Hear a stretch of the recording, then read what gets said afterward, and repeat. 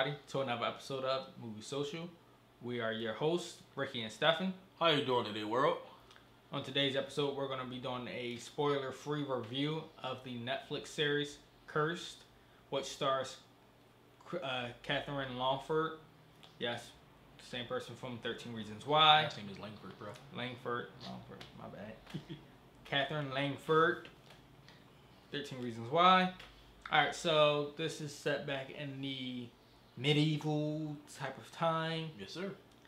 And the way the kind of King Arthur, Merlin type of thing. Mm-hmm. But to me, it's taking a bit of a different approach to it. I mean, yes, it's the same old story, but everybody's has their own different take on it. And to me, it's not that good. It's not bad, but it's not the best way of it. So far, it's okay. And just okay. As far as visual effects and special effects, it was great. Beautiful. But as far as the script, to me, I think it could have been more. Add a little bit more detail into it. Give a little bit more backstory. CGI is trash, by the way. Those wolves were trash, bro.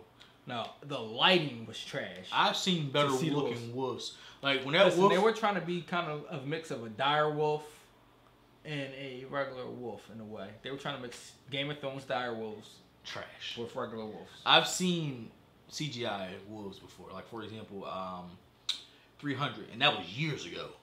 That wolf looked way more believable than this wolf, right? That did those wolves. To me, I thought it was too dark for certain scenes, and that was one of them. They could have made it a bit lighter. They could have. But I guess they were trying to... I mean, because there was no lights. Yeah, they were trying to divulge on the rain and the darkness of that scene, I guess. I don't know. Because of what happened across the world or whatever. But yeah. But yeah. And I think they, in the beginning, it was jumping all over the place a little too much. Agreed. But all in all, it's okay. I mean, it's not the best King Arthur type movie I've seen or show, but it's okay. I mean, it's something to watch to pass the time since we're all for the most part still in the house. I mean, or should be still in the house. Would you recommend this? Like versus, so you know how there's two things. So there's recommendation, like yo, you gotta watch X, Y, and Z. No, versus, I'm not doing that one. Versus, I would say watch it if you need stumble across it. Yeah, or if you need something to watch. Okay. Definitely, if you have a Netflix subscription, watch it because there's no point in letting your subscription go to waste if you are running out of things to watch on TV. Okay, so if you're on Netflix and you just stumble across it, okay, hit that enter button, play.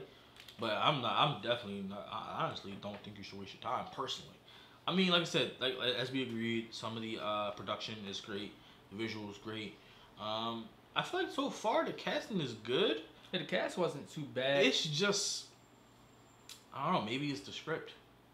I mean, we'll go further into detail about our opinions and give full examples on the spoiler version down the line when we do our spoiler version. So you be sure to check that out. Mm-hmm.